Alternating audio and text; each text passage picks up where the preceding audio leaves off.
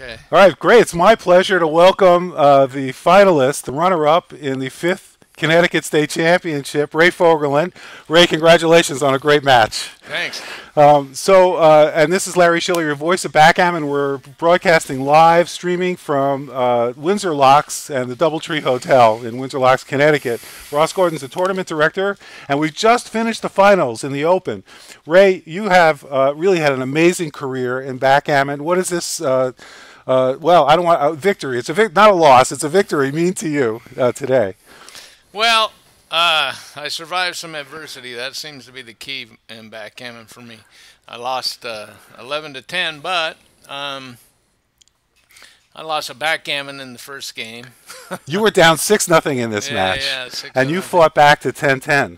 I fought back to 10-6. That's right. You were up 10-6, and you lost. Yeah, that's. And then it seemed like Bama never missed a shot, but that's great. You can't rain on a guy's parade. It's his dream come true. You kind of, it's a little bit devastating to lose 11 to 10, but when you get to 10, I've won my share, I guess. So you have. You've been number one in ABT on a number of occasions, right? And yeah, and as a matter of fact, I think right now, if I had won that match, then I would be number one all time in the ABT, and as a result of losing, I'm going to be behind Neil by less than some fractional. All right, so your time will got come. Nearly 600 points each. So how about that? Yeah, so I've had my share of wins and stuff, and Baumann was a good competitor, and I was smart enough to up the hedge in the last game. Yeah, that's right. I saw the cube and the recube, and you had a 4-cube at DMP. Well, yeah.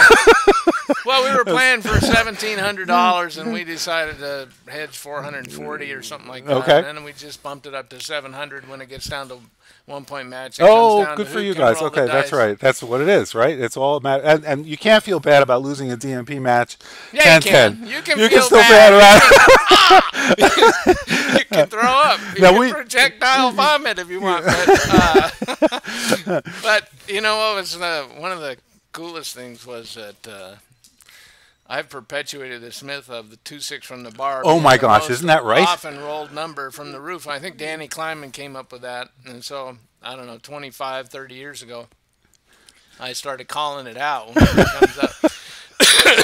And at the end of the match, Baumann wouldn't put a guy on the 8-point because he was worried. I saw that. He was chicken. And one time I called it and I rolled it, and I mean it happened so many times. But and the 2-5 wasn't bad either. You had that a couple of times coming in. It was basically a joker for me if I could get away with it, but he didn't let me get away with it. So it was great for him. That was excellent. Yeah, we had a lot of fun talking about the 2-6. It's your nickname, and we call Ray 2-6 because it is such a common play, and it's so funny that it came up so many times here. We were laughing and saying, he really ought to close that 2-point, switch points if he has the opportunity, just to keep you on the bar a little longer. Yeah, it was weird.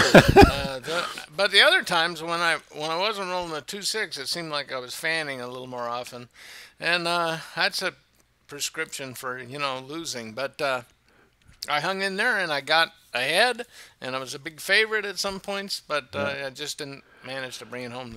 Now you're a retired fireman, I understand. So how has your life changed since you've retired and now are devoting much more time to backgammon?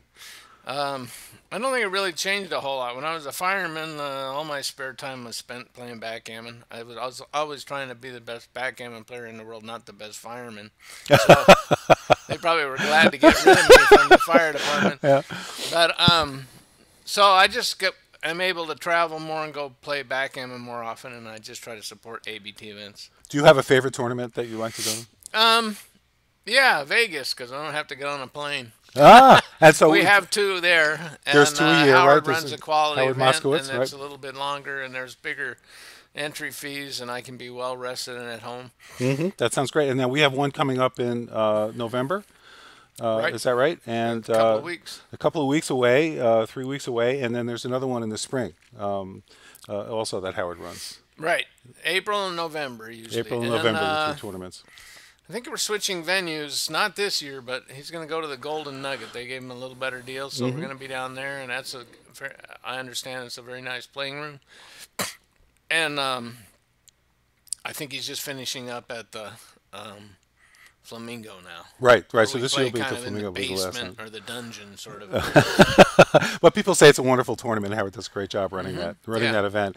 Well, Ray, I want to again say congratulations to you on being Appreciate a it. final, a terrific, a very exciting match. A lot of fun to watch. We had a lot Yeah. of viewers really enjoying themselves watching you guys battle it out. And How many people were watching on you know, your? I don't have the exact number, but you know, I know we had the viewership is increasing all the time, and especially when we have finals with great players like you and Bauman, it can only help increase the viewership. Yeah, and I wanted to compliment you on, this is kind of a revolutionary idea, not the streaming, but I've started wondering who's this guy, voice of backgammon. But it was a great idea, and so the game progresses incrementally with people that come up with new innovations. So, congrats on Great, that. thanks, Ray. Appreciate that. Great, Okay. a pleasure to have you. All Again, right. congratulations. Thank you for joining the voice of Backgammon with our interview with Ray Fogerlund, and we'll be back shortly with the interview of the winner of the 5th Connecticut State Championships Finals, Bauman Sandy. Stay tuned.